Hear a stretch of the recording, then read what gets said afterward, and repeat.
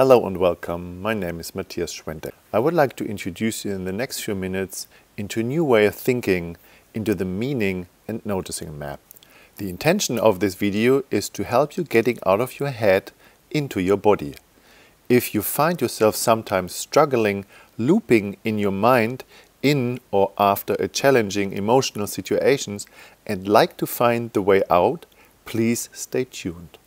The circle demonstrates a head from above, where this direction is demonstrating the front side. In this part of the brain is the working mind, where past and future is being processed as concept, where meaning and story, understanding things and context is created. Here is where we are identifying ourselves with our thoughts. Well, I think you know what I mean. Here in the middle is the limbic system. This is where emotions and feelings getting processed. The roots of it are very animalistic. To detect danger in the fight-flight center, the amygdala. Here's nothing to fix or to repair. It just releases 4 times a second cortisol and adrenaline into the nervous system to scan our environment. It's good to have it sometimes.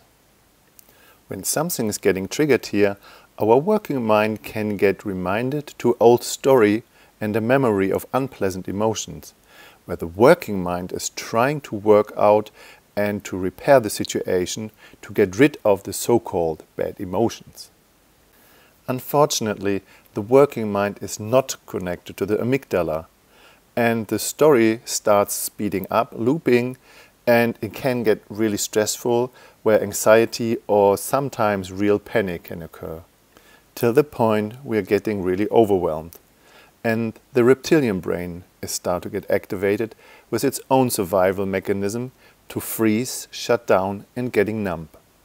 That's where we can think ourselves into real trouble, or where we can't think ourselves out of trouble. This is where the noticing brain is providing help and the solution for liberation by noticing simply what we notice. Because the noticing brain is connected to the working brain, to the limbic brain where we feel, and the reptilian brain where we shut down. When we allow to notice what we notice, we create allowance and awareness for what is.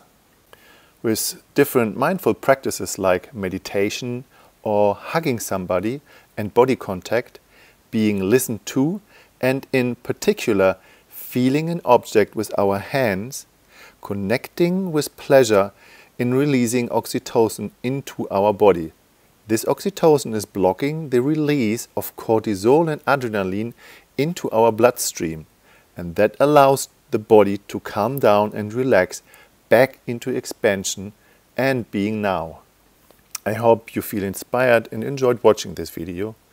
And on a little side note, 3 minutes of practicing feeling an object a day is worth 1 hour of watching the best video. And the best meditation to stay calm is just to let your skin do the work that the working brain can't do.